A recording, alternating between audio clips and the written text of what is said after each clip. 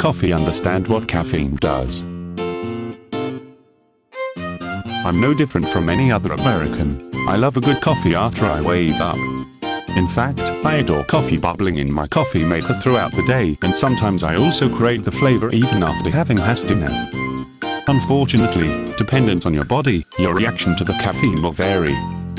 This can mean the difference between a cup of coffee at night or a sleepless night of tossing and turning. This is one of the main reasons why I keep a supply of decaf in my kitchen. If I do need that quick taste, I can brew some coffee without suffering the intolerable insomnia associated with caffeine. My other backup for those times when I have run out of decaf and I crave a quick coffee at night is Dunkin' Donuts.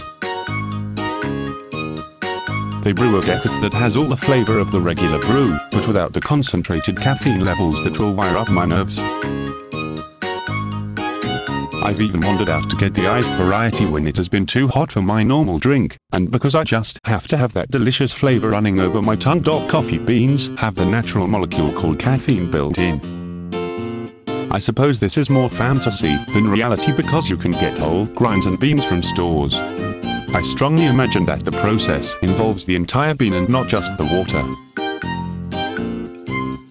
However, it is my best bet for coffee lovers like myself who have to avoid that dreaded caffeine. I do worry that with the flavors of regular and decaf coffee being so much alike that the coffee houses may give me regular accidentally. I avoid this concern by keeping a constant supply of decaf in my kitchen.